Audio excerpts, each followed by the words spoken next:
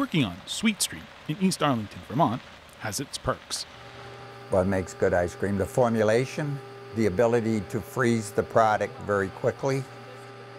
Wilcox's premium ice cream touts itself as Vermont's original ice cream.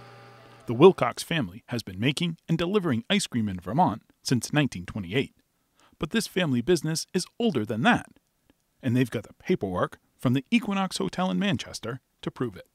It is a purchase order for the hotel. They wanted broilers but had enough eggs. We've been in the business since 1889, and my great-great-grandfather started peddling as a value-added product, eggs and chickens, lamb, sheep, even to the point in 1892 he was trading my aunt's tuition at Burton Academy for lamb because they had students there. Today, Wilcox's premium ice cream makes 80,000 gallons of ice cream each year. It's all made by hand, and it happens very fast. Christina Wilcox is the company's chief financial officer and ice cream maker extraordinaire. I'm picking up a pint, I'm filling a pint, I'm setting it down and having another pint under the point of filling in sometimes 2 seconds. I have to use my peripheral vision to know that the containers are next to me and the person next to me is able to take that from me to put the lid on. It requires an immense amount of teamwork. Everybody has to flow together and know what the next person needs. My team is very well trained, and I don't usually have to ask for anything. They know exactly what I need next. Before being made in East Arlington, Wilcox's premium ice cream was made at the family's dairy farm in Manchester. In 2001, a fire destroyed the ice cream production and distribution facilities at the farm. To keep their family business going, the Wilcoxes had to keep making ice cream, which meant miles. Lots of miles.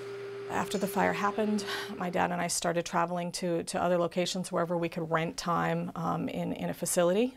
We brought all of our packaging, all of our raw materials. Our mix was made for us to our recipe.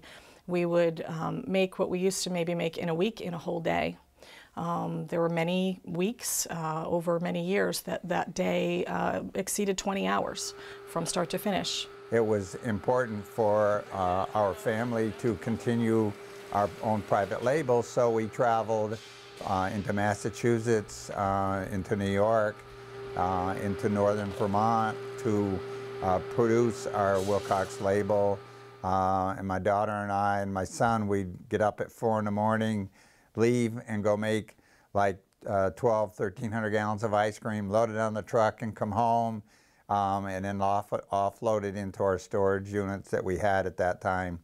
So for us to have this facility today, it's like going from a Model T to a Cadillac. To maintain its freshness, ice cream has to be hardened off or frozen fast. Freezing ice cream quickly and efficiently requires what's called a blast freezer. There's only one slight problem. The floor of the freezer has to stay warm, at least warmish. We can freeze like 1,200 to 1,600 gallons an hour from plus 27 to minus 10 in less than 12 hours. It's like in the wintertime when it goes out and it gets really cold and it gets minus 20, the frost goes down on the ground. So now we have to protect the floor in our freezers from the frost permeating it down into the earth because it will heave the floor. To solve this frosty problem, Howard and Christina began working with University of Vermont Extension agricultural engineer Chris Callahan.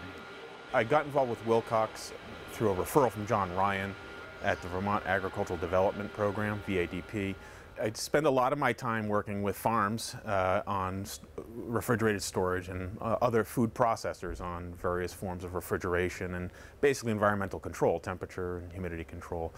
So there was a pretty clear fit when first talking with Wilcox, the difference being this is much colder. The system Callahan designed from scratch is simple and uses something there's plenty of in a warehouse: air. We have a room that is at below freezing, and we're really dealing with conduction of heat into that room away from things that we're hoping to keep warm, like moisture in soil. And so what we're doing is taking air from this warehouse storage space and pumping it through the floor underneath the freezer to prevent it from freezing. This unit right here is one fan that is part of the floor frost prevention system. It's driven by or controlled by a thermostat, and this thermostat has a sensor that's deep inside the room, under the floor, and it's sensing the temperature of the floor. And when it starts to get below, say 45 degrees Fahrenheit, we kick this fan on using the thermostat. And what that fan does is bring this room temperature air, maybe it's 55 to 60 degree air, and it brings it through the floor to bring that temperature back up to prevent it from freezing. It's a pretty low-tech, low-energy, or energy-efficient means of preventing the floor from freezing. Chris Callahan and UVM Extension was just invaluable in that process. This was what you call a design build. We didn't have it all figured out before the day we started. We were figuring it out as we went along. This kind of challenge fits with the service UVM Extension is tasked to provide Vermonters. A project like this really exemplifies my vision of what Extension is all about, because this is really putting research-based knowledge to use. This is an ice cream company that was looking to understand how to prevent their floor from freezing. There were large-scale commercially available options that, for a number of reasons, didn't fit for this company. The key question is, what are our options and how do we understand which one is best? The Wilcox family has been making ice cream for nearly 90 years, and there have been challenges along the way, for sure.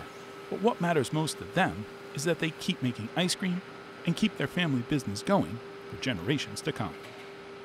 This summer when we were making ice cream, there was 5 of us making ice cream and 3 generations. So it's really very rewarding to be able to pass the torch to other generations and to show them some of the things that I have learned, and I have already found there's things they have learned that they incorporate. So this is very exciting and very important to us to do this.